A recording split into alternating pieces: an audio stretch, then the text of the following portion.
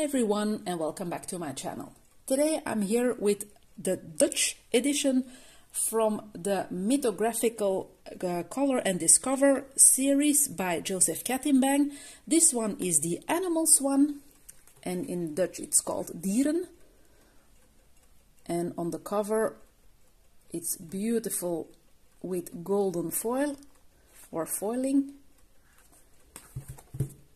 The back is without this special effect, but it's not a problem. We color inside, but it's always nice to pick up a book and see the shimmer. As a colorist, I love shimmer and glitter, as you know, so very happy with this beautiful book. Thank you very much to the publisher MUS Creatief for giving me the opportunity to show my lovely subscribers what's inside the book, how the paper is, what we can expect from all the animals inside. They are lifelike creatures, but there are also some fantasy creatures, so it's very interesting. And we will dive straight in. So here is the title page, and as you can see, it's quite a busy book. Joseph is known for his busy books, but he's also known for his talent, because take a look at this owl. It's wow, fantastic.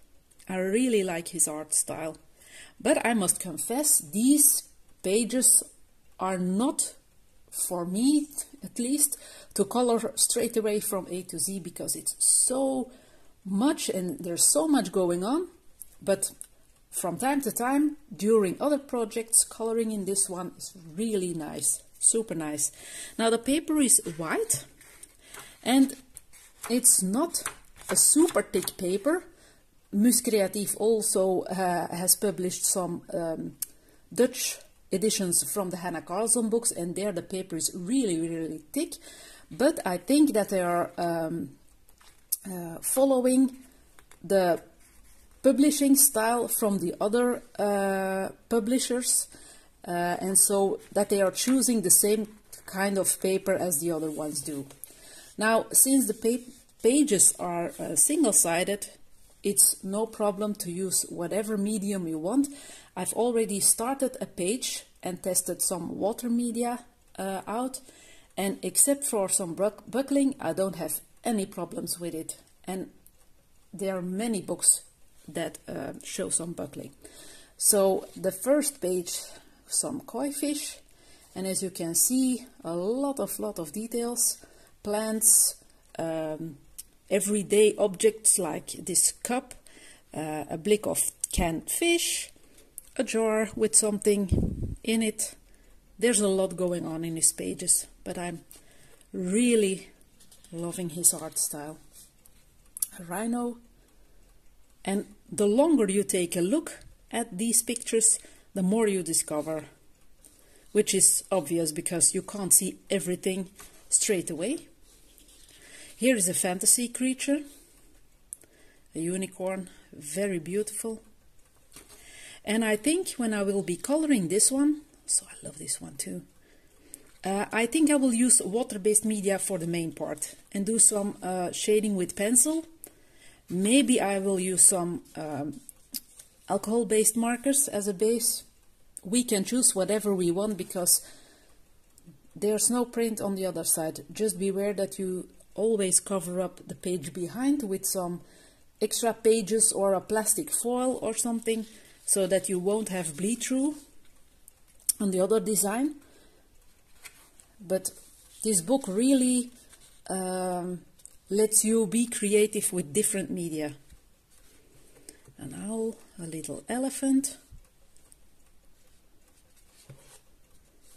some wolves, I think. I don't think these are foxes. I think these are a pack of wolves.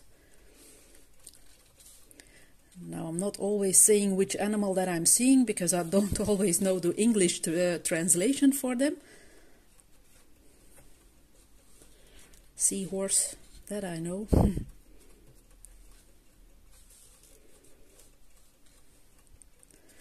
It's really beautiful. And I believe, if I remember correctly, he's self-taught, so wow. If you can teach yourself to draw such things, whoa. beautiful lion.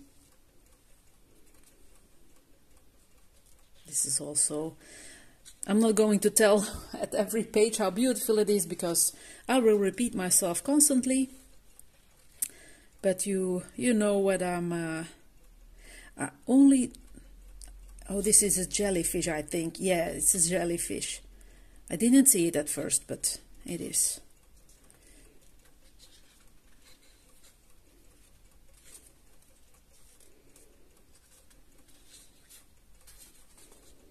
So I'm really happy to have this book in my collection, and I will definitely be working on it. I also had to look very carefully what I was seeing, but it's I think it's a devilfish, or I think it's called like that. And snail. So it's really nice that he has combined animals as we know them together with fantastical or mythical creatures. So you can decide to color them as we know them in nature, or you can also go wild and do whatever you want. But for people who like to color in the animals as they are in our nature, as we know them, it's also perfect.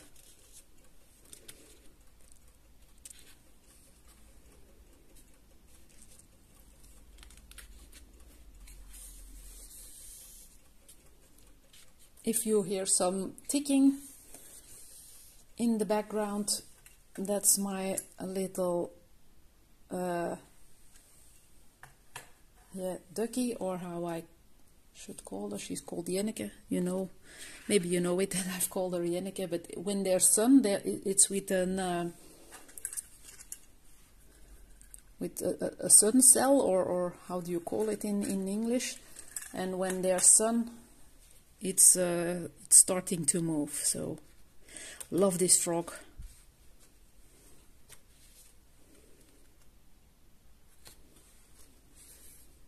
Here you can go wild with chameleon.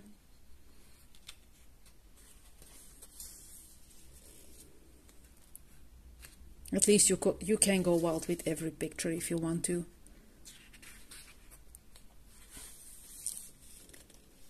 I'm wondering, is there anyone who has started such kind of page from A to Z without doing another project, another coloring project? I'm not. I can't do it. I simply can't do it. This one is also a good one for practicing fur. I really have to train myself in fur. Not very good at it.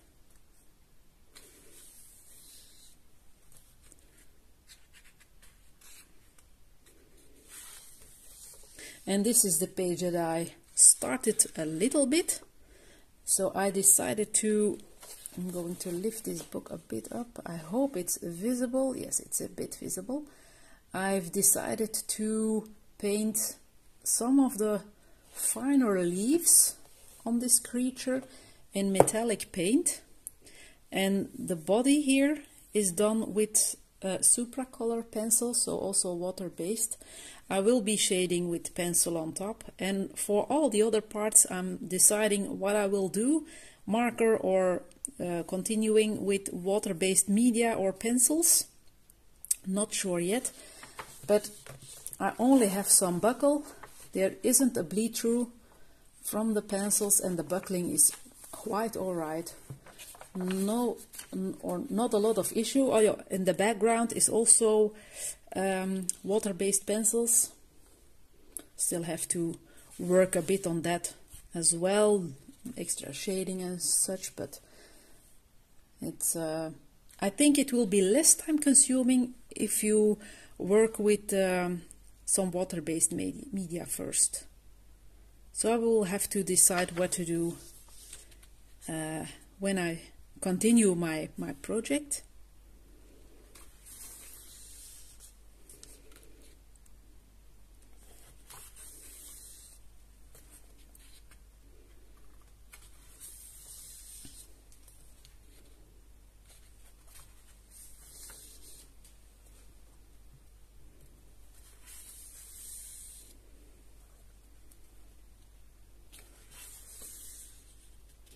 And these little plants or leaves are returning a lot. Those were my metallic painted leaves, and I see them a lot in the other pictures as well, like on her belly and here a little bit.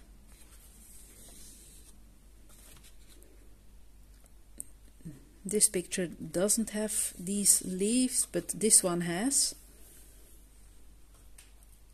But I think it's nice. You can make it I don't know how you call it in English, a red thread, something continuous. Here it's called a rode draad. So that's one element that's always returning. So I've decided to paint my leaves in the metallic pink. If I want to, I can decide to always do them in metallic pink. That's what I mean. But I don't know if it's called a red thread in English, or is it just a Dutch meaning or way of saying things. But again, I could wish, or I could decide to paint it in metal watercolor in the pink tone, or I can do some things completely different. Same with these ones here. So I think it's very nice that you can discover the same objects here and there, and yeah, that you can say for yourself, I'm going to do them all differently, or I'm going to do them all the same in every picture. So it's very nice. And since it's a search and discover book, you have on the back the solutions with the things that you can find, but I'm coloring, I'm not searching for things, but it's a nice bonus if you're into these kind of things.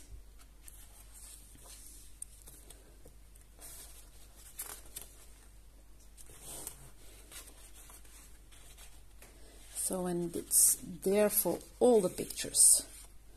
This one is the note from the publisher. So, and that was my presentation of the Mythographic book by Joseph Catimbang, the Dutch edition. Very nice edition. As always, MUS delivers quality books. I think they're a great publisher. I can't say anything else. So if you're looking for a nice book and if you want to support them, you can always take a look to buy the Dutch version instead of another one. And with that said, I'm going to say goodbye for now, and I hope I will see you soon in a new video. Thank you for watching. Bye.